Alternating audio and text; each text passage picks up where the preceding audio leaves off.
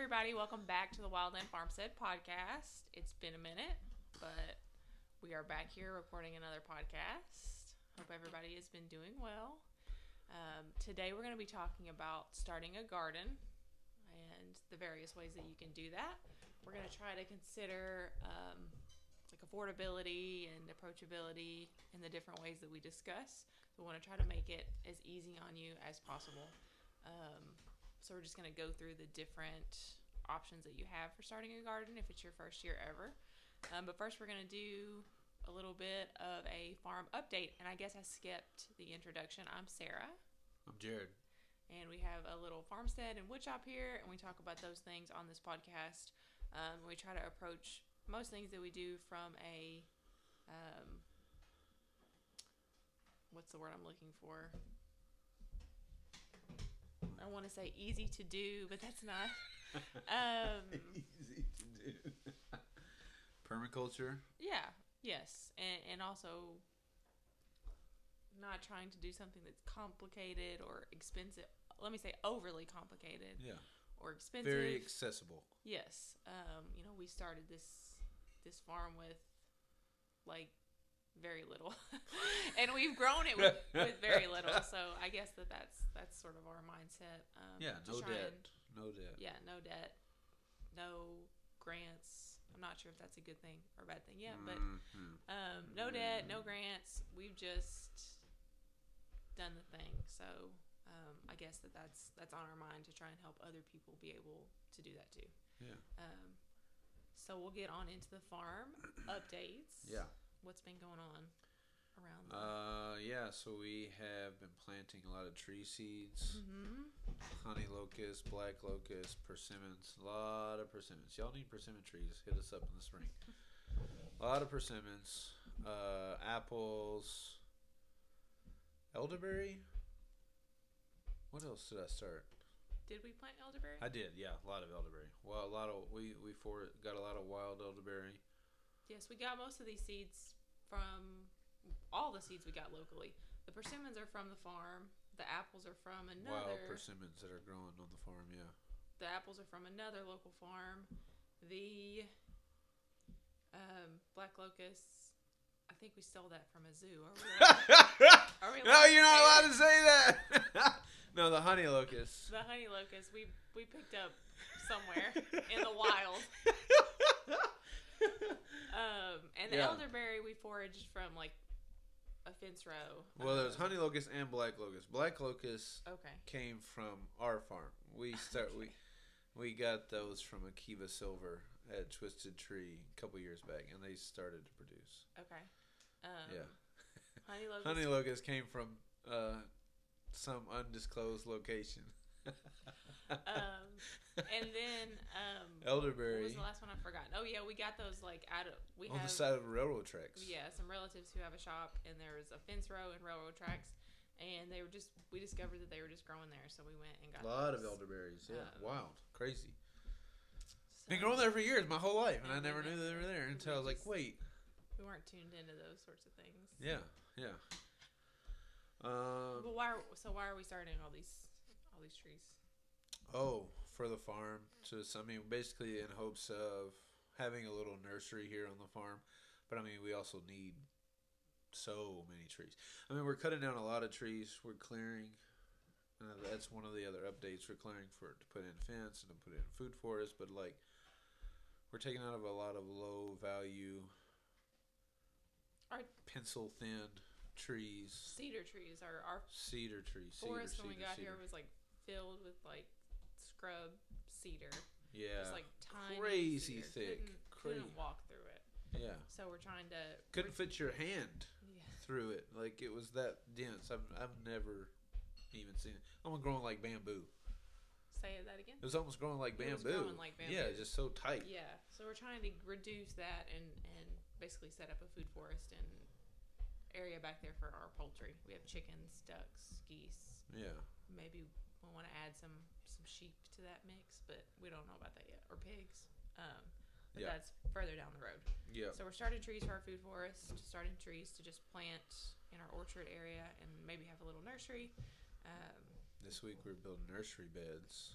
We built nursery beds. We did a little video about that over on the channel.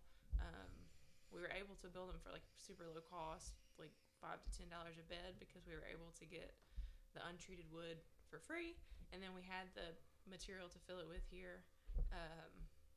Screws, that was really it. And yeah, propane. Screws and the propane. So really, it was like $5 to $10. So if you can score some free wood, you can build them for pretty low cost. And I go through all that in the video, like how much it cost us and how much it would cost you if you had to buy everything. It's still only like $70 a bed if you have to buy everything. So it's still something to consider. Yeah.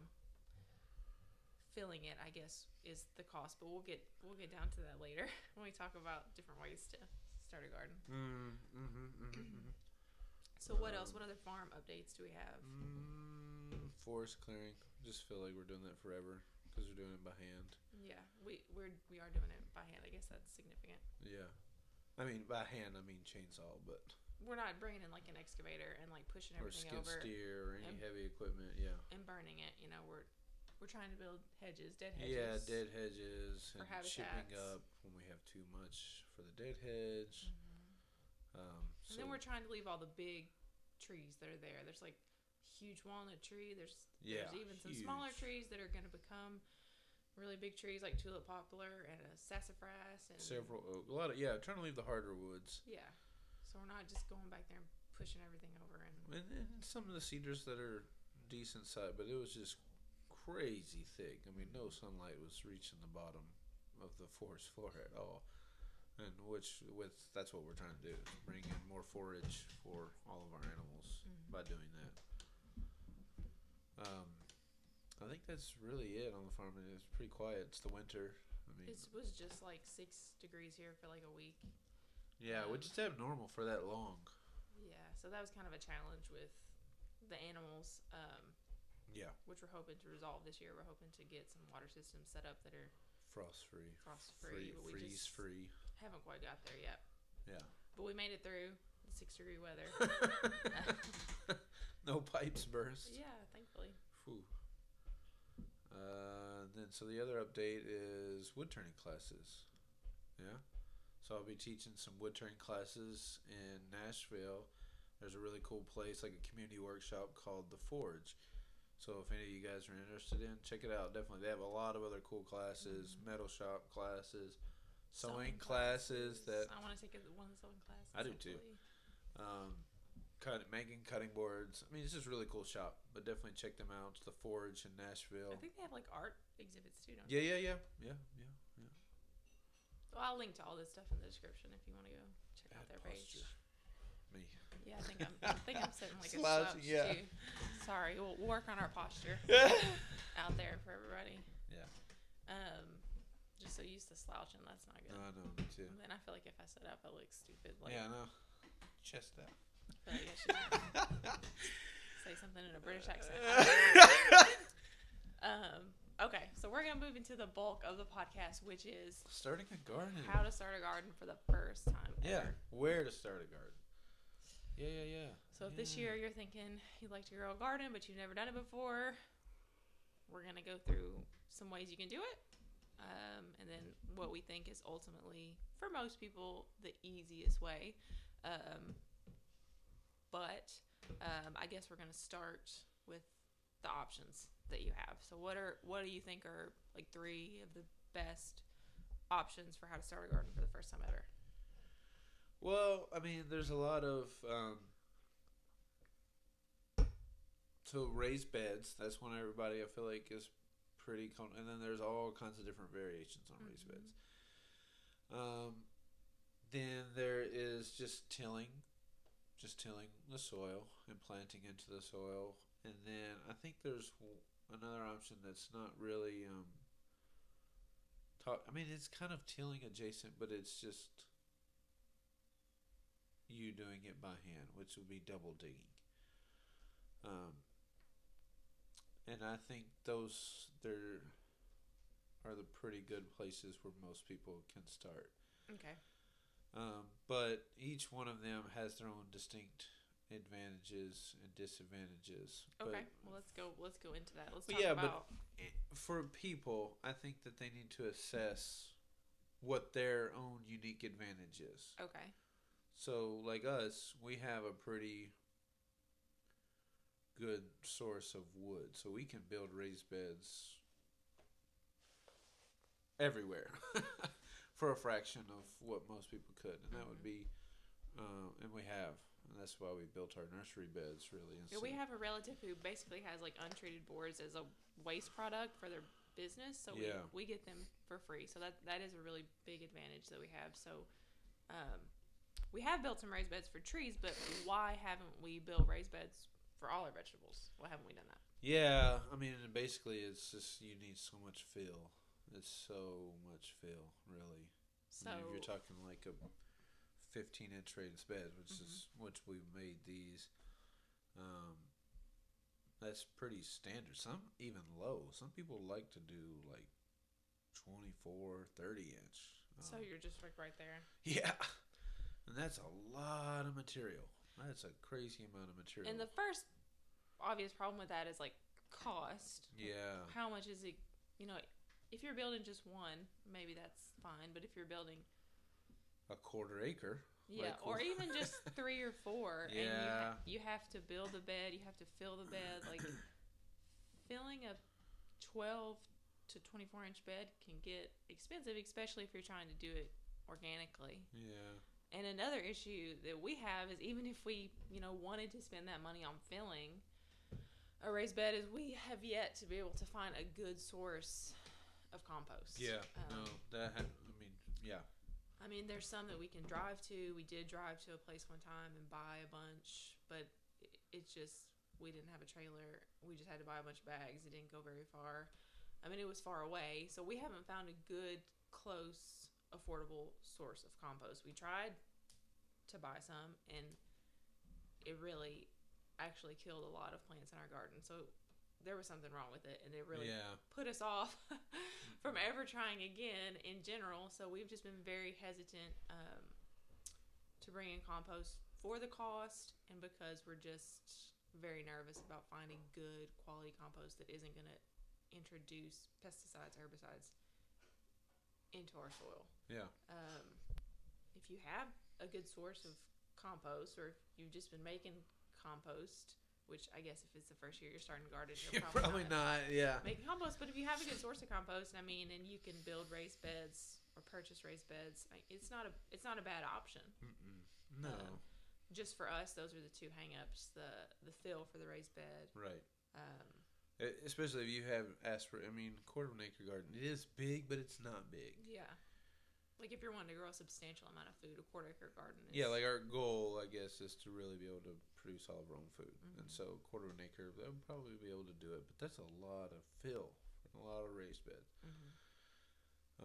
So maybe if you're just wanting one raised bed, and we would suggest to start small. Yeah, start small.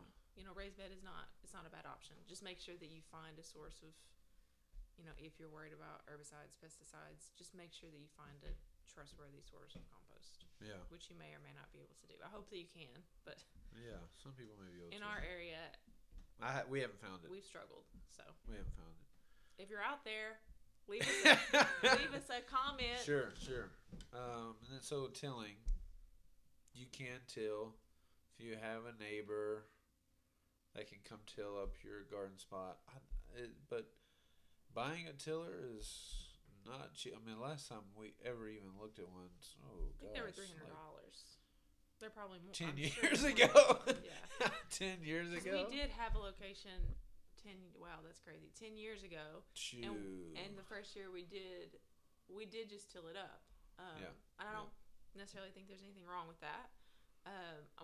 We have moved into or trying to use a no-till model here. Yeah. So if that's important to you, you can do that, and you can even still till up the garden the first year, and then do I wouldn't buy one though.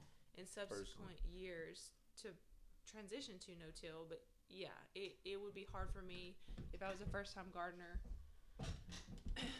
unless I was just like super serious about it and wanted to till up an acre, which I really wouldn't recommend. But tilling up an acre with that though would still be... Yeah, I mean, I guess I would just recommend like there are people who go around and till up garden plots. That's that's a With thing. small tractors and stuff. If you can get that done affordably, like it's not a horrible option.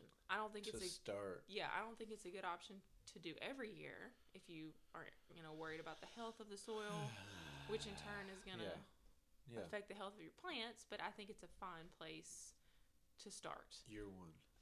But that's not our preferred option, just because once again, the cost. Yeah. So the third option, double digging, the bio-intensive method. I think that's a really good place to start. So what is double digging for the people out there who may not know? Like, what are the particulars of it?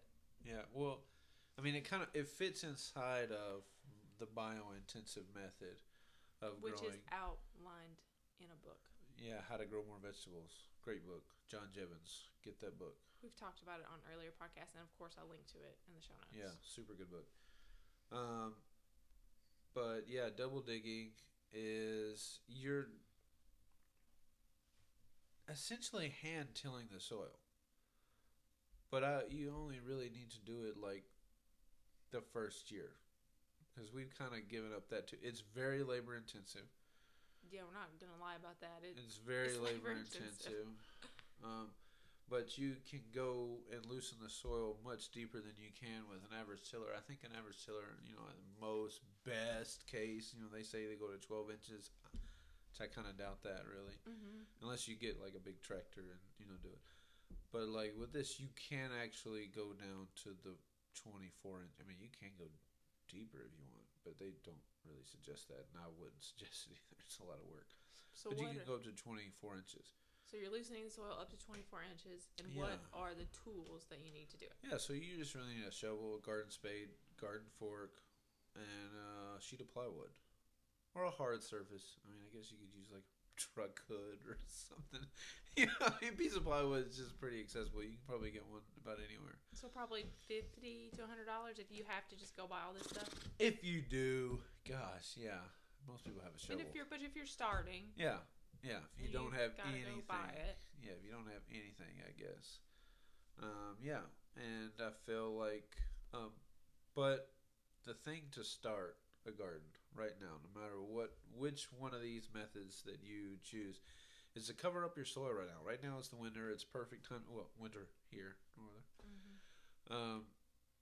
Cover up your soil that you plan on having your garden in. Mm-hmm. Cardboard, landscape fabric, billboard tarp. If you got leaves, just pile your leaves right into the bed that you're wanting to do. Cover that soil, and that'll make tilling, double digging, or even just putting your raised bed there easier. It's gonna kill the soften grass. the soil. Yeah, it'll kill the sod. It'll soften the soil, bring worms up, and they'll munch on all that goodness.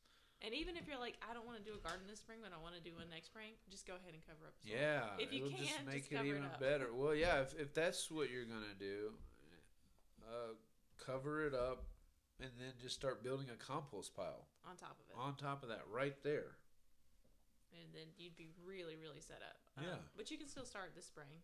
You can absolutely still start this spring. I'm just saying, like, if you're thinking, I can't quite catch it this year, but I want to do it next year, no matter where, if you just find this video in May and you are like, well, I want to start a garden, just cover the soil for next year. Just go ahead and cover it. Yeah, or even that fall. Yep. You can plant a fall crop. But yeah, so wherever you're catching this video, just cover the soil where you're wanting to put your garden right then. And at least cover it, I would say at least like a month or two. Yeah. If you're watching it right now and you want to start a spring garden, you've got time. Yeah. It may not kill everything, and it may not loosen the soil a huge amount. It would definitely do something. It'll move you along the way. Give you an advantage for sure. But yeah, I think double digging would be a really good option because it's pretty cheap. And if you do lay down and cover the soil for about a month or two, longer is better. It will make it a lot easier to double dig. So take us through the steps of how to double dig a bed. We don't have a video on that yet. I'll go find one and link to it in the description if you actually want to see it. Yeah. But let's just talk. I'm sure you can. I'm sure you can find John Jevons' video. But the great thing about the biointensive method and double digging is that when you double dig a bed, you will probably, just say that this is your garden bed, this 4x2. You will cut into this 1 foot by 2 foot section, and you will remove this soil, and this will be what you start your compost pile with, which is kind of cool. And then the compost pile is what you then start your seeds with later. So it's a very kind of holistically minded thing. But then you will have your sheet of plywood sitting off the side of your bed, and you will then take your next section. You will put it onto the plywood, and you'll kind of chop it up. You're basically, like I said, hand tilling. But then the layer that's left in here, you're going to dig down with your fork, and you're going to just loosen up, fluffing it up, and then put that soil back on. And then you're just going to systematically move down, pull it off the plywood, chop it up, fluff up the underlying layer, and then you'll go, and you'll end up with your bed, and you won't believe it, since you moved a portion of it out of there and took to the compost pile, but you'll actually end up with a mounded surface. It'll sit up above the rest of the ground that you didn't do this to. And that's just all the air that you brought into the soil. But it makes it, and that was very helpful for us here with our very heavy clay soils. A tiller would have just got bogged down, really, in our heavy clay soils, unless, well, you couldn't fit a tractor back in our garden space, but it just wouldn't have even worked. They're that heavy. And so we definitely did this.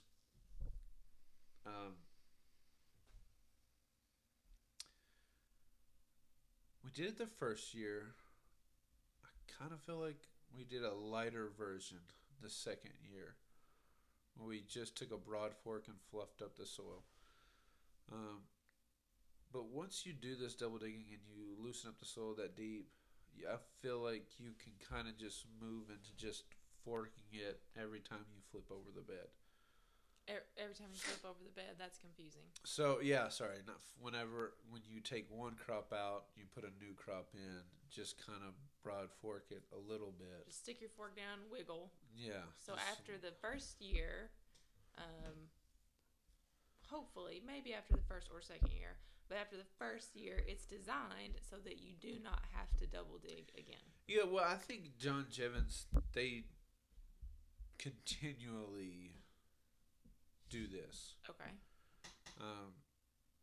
We don't. Okay, so it's not designed to not. So it is designed so that you intermittently do have to double dig in the Grow Biointensive. But our modification is that after the first year, we haven't. Yeah. We've only returned like we've cut cover crops and left them on the bed, like the straw from the hay that we grew, and we've added compost, and we've just planted directly into that stuff. So we did double digging the first year, and then it's just been no-till with some light forking, but no turning over of the soil. Yeah, no turning over the soil. After that, because we're trying to build up that soil web, the organic matter. Yeah. So that's our modification, I guess, to make this no-till, because that's what we want to do. Yeah, I think it's what's best. I mean, even though it's a great method, the biointensive method, it is a lot of work. And so we're trying to figure out how to be lazy and garden, really. But they do get explosive amount of returns. Their yields are crazy. Their yields, are just absolutely ridiculous. But the labor is really high. Mm-hmm. And so we're trying to find really good labor, but really... A nice in between. Nice in between. Really nice yields, but really low labor. So that's where I think the double digging is really accessible for most people, because most people can find a shovel, fork, and plywood for at least year one. Mm-hmm. But I think that's where a lot of people can start. The one thing you want to make sure is watch out for any underground lines. Water lines, power lines, gas. I hit a gas line once. Oh, that's right, you did. Yeah. That was fun. Yeah. You live and learn. But another thing to do to start a garden right now is start your compost pile right now. Don't be just throwing. So you can save all your paper, your trash mail, your junk mail, food scraps. Build you a nice little area. Get some kind of like cheap chicken wire. Start building a compost pile. That would be a great place to be starting. You can even just do it in a bucket. You can start. What do you mean? Start Like the compost pile in a bucket? Yeah. Like they have those bucket spinners. You know, if you have like a small kitchen, you don't have a big outdoor space. Yeah, but you don't need a big outdoor space. You can just 2 square feet, 3. I think 3 square feet is what. Yeah, I guess I don't like the chicken wire because it makes it hard to. Stuff falls out and makes it hard to flip. You get the hardware cloth. Okay. Really fine mesh. Yeah. Okay. That'd be better. Yeah. It's more stiff. Yeah. Anyways, just start a compost pile right now. Start a compost pile. It's not hard. Don't make it hard. Like don't make it. You do have hard. to like find the right ratio, but I feel like it's really something that you can intuit out. Like you'll see if it looks too wet. If it looks too wet, you need to add dries.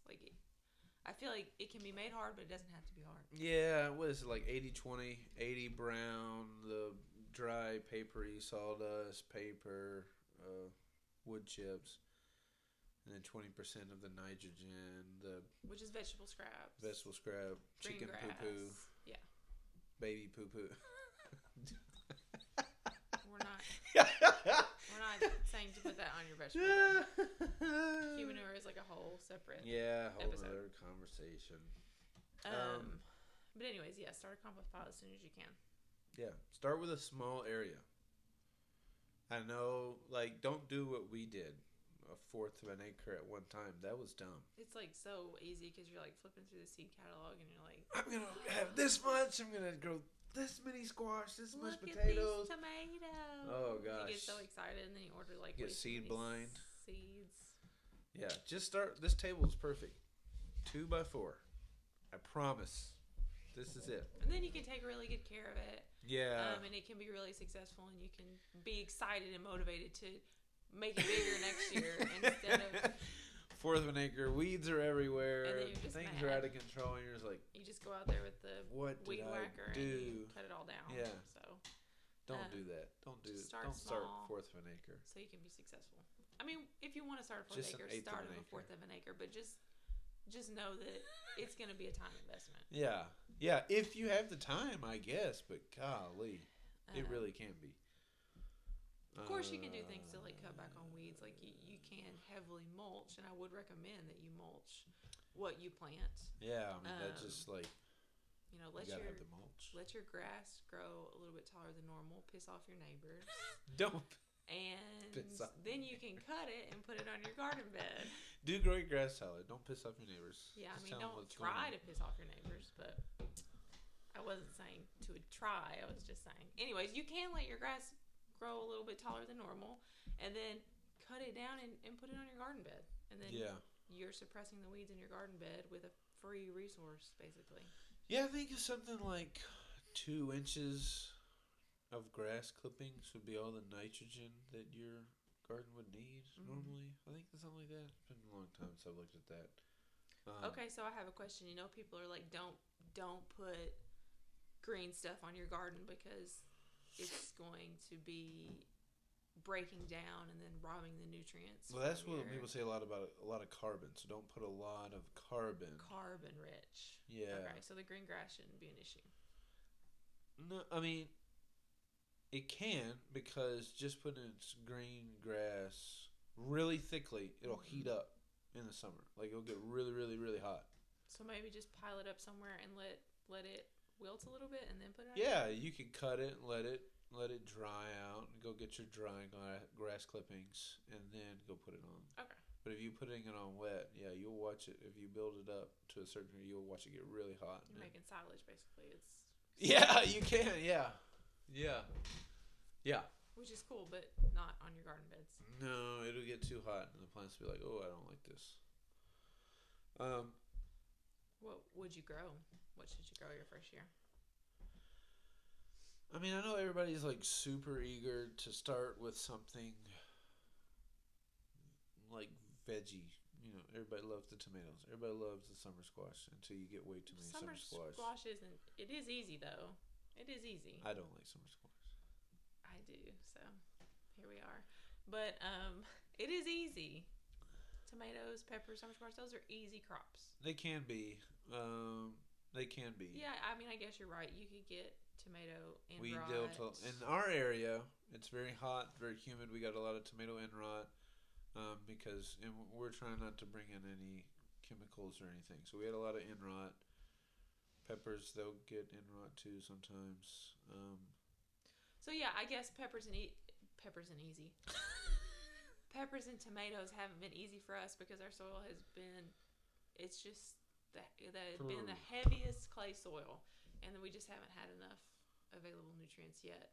Tomatoes did really well last year. Peppers still haven't done great, but I guess just depending on where you are and the quality of your soil, it's gonna. I think what would help a lot of people is like just buy the slips from your garden store. Sure, we didn't even talk about first. That. Like, maybe don't try to start seeds at first. Maybe don't try to start your seeds at first. It can be exciting, but really discouraging.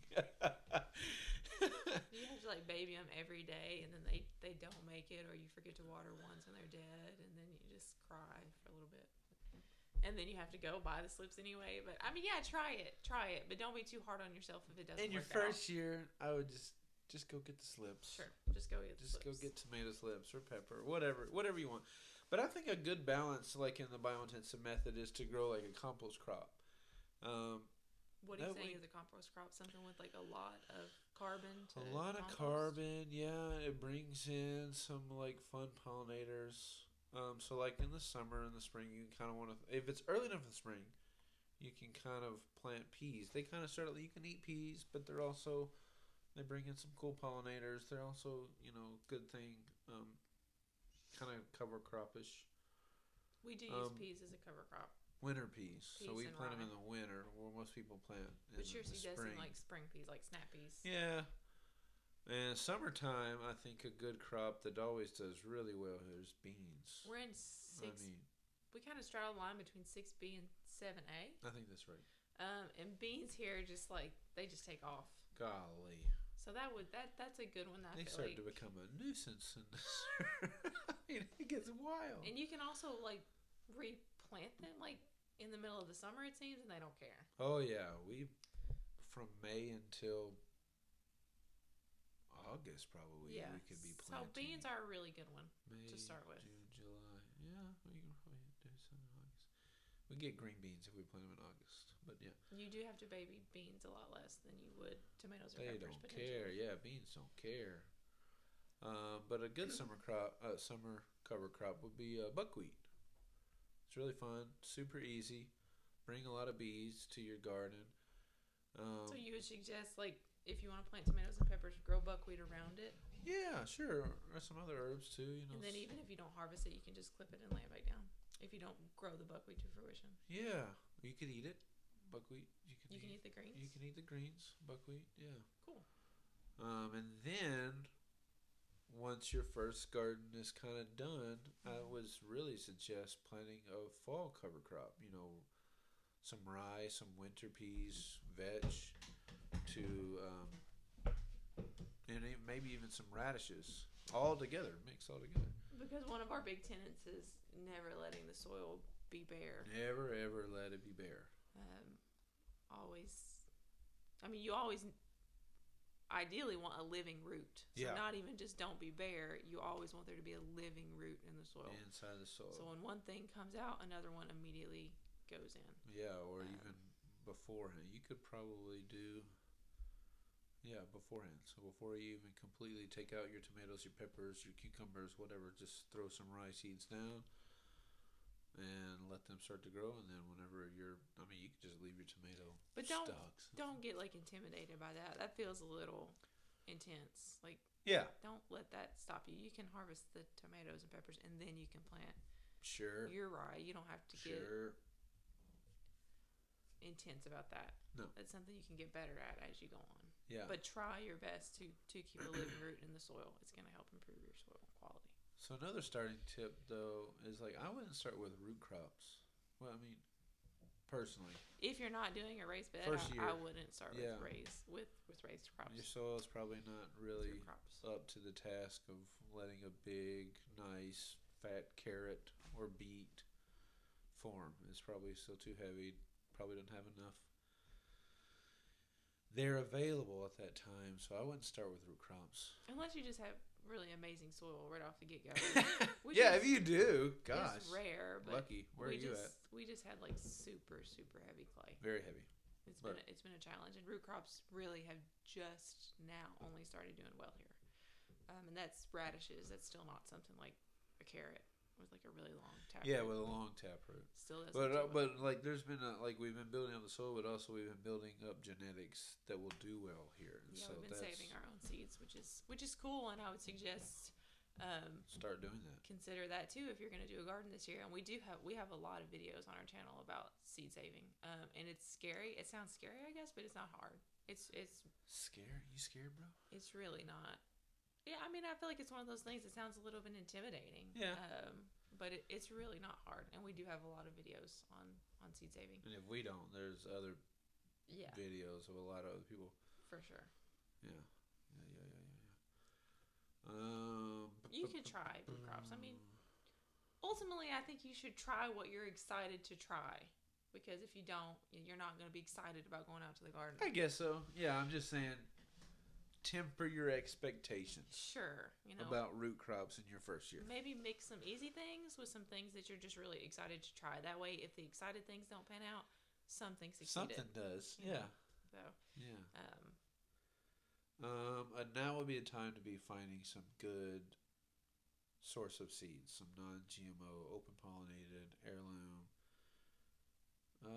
Hybrids are okay. I mean, you can go to Walmart, Lowe's, Home Depot, and get seeds if that's what you can do. Do that. Don't let that stop you from starting a garden. Yeah, don't let it stop. But we would recommend heirlooms, organic, open pollinated. That's what we would recommend. Yeah.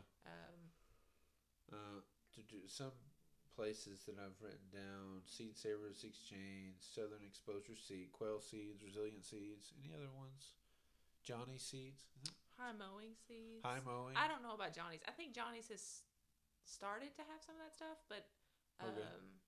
I know that High Mowing Seed Yeah, High Mowing Seed. Oh, what's that other one that we got? has a lot. So True So true.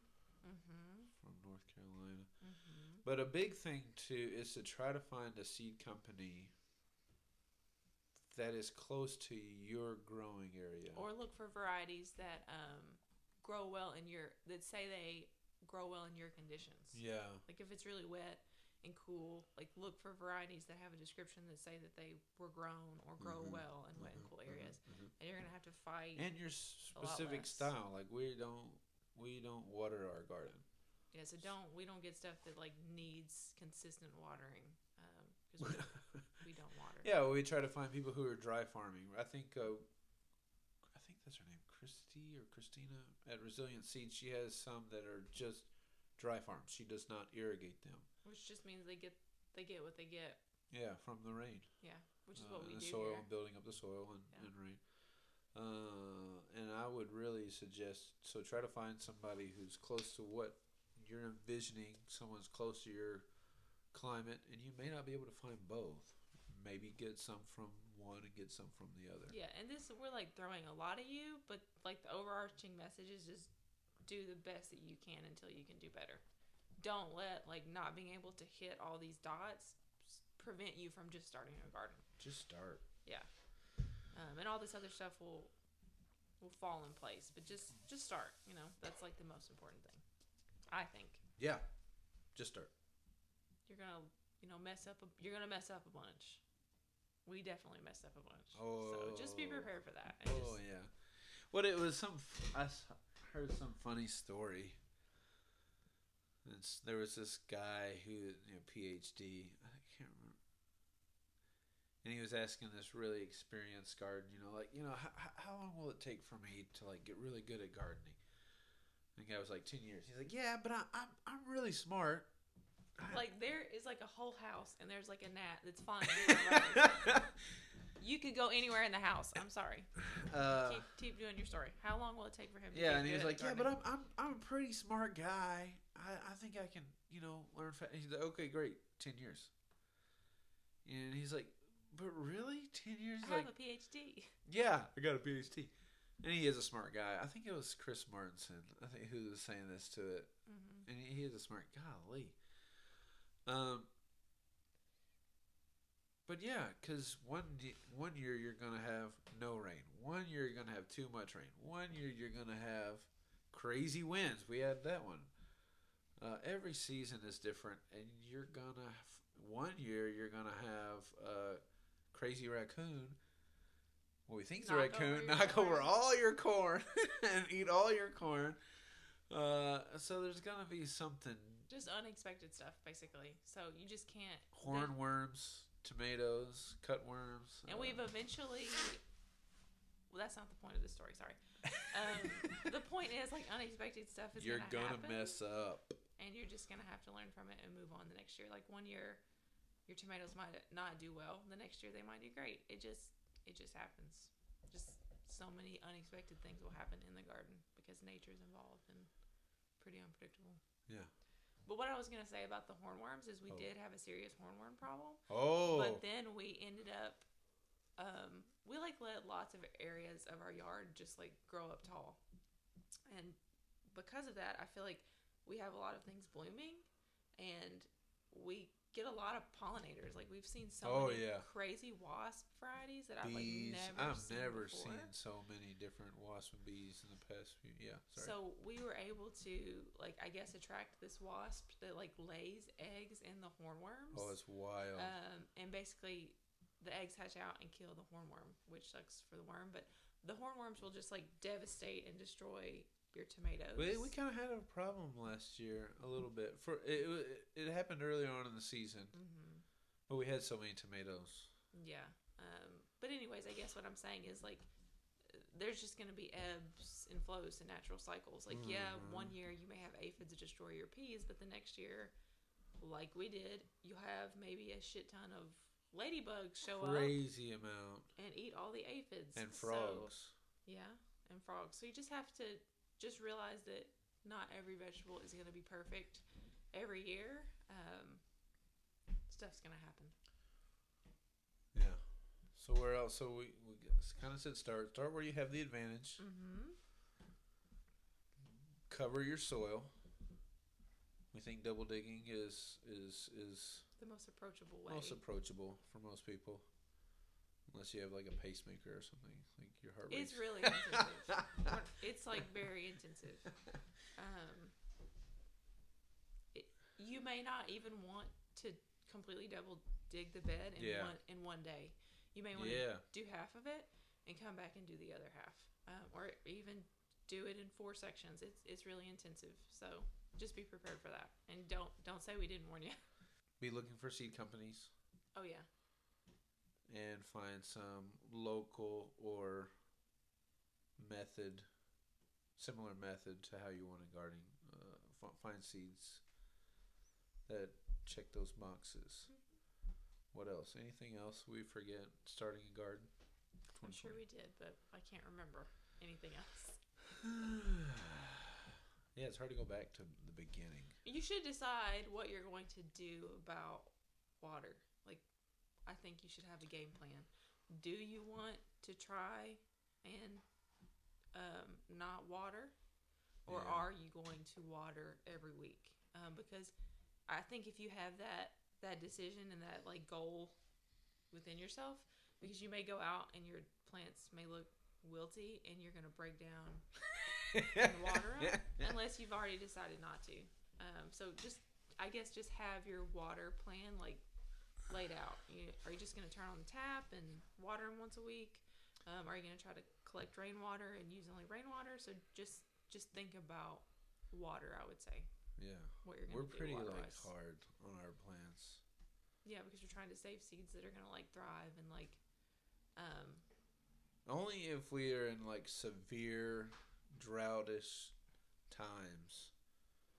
We don't really. I mean, we have like summer droughtous, but we don't live in like these places that have 2-year droughts. That's just, yeah.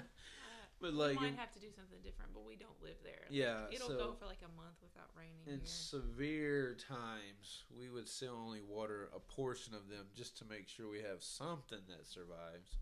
To save seed from. But we still want to see if other ones can push through and make it. Mm-hmm. So just decide like where you're gonna get your water from. I guess that's another thought point. What else? I We can't good? really think Yeah. of anything else. Start a garden. Yeah, that's the main takeaway. Don't be scared. Don't feel like you have to have everything figured out because You just won't. won't. You never will. Golly. Can't wait for that. can't wait for what. So you have everything figured out. You're never gonna have everything. Oh, I thought figured you were saying you personally can't. I can't wait for it. out. And I was No. like, You can't wait till you have everything Yeah. figured out. for sure. Okay, so that's it for me. That's it. Start a Right. garden. Thank you guys for tuning in to this episode. I'll link to everything that we talked about in the description. If you have any questions, please leave them in the comments. We appreciate y'all watching. Thank you. See ya. Bye.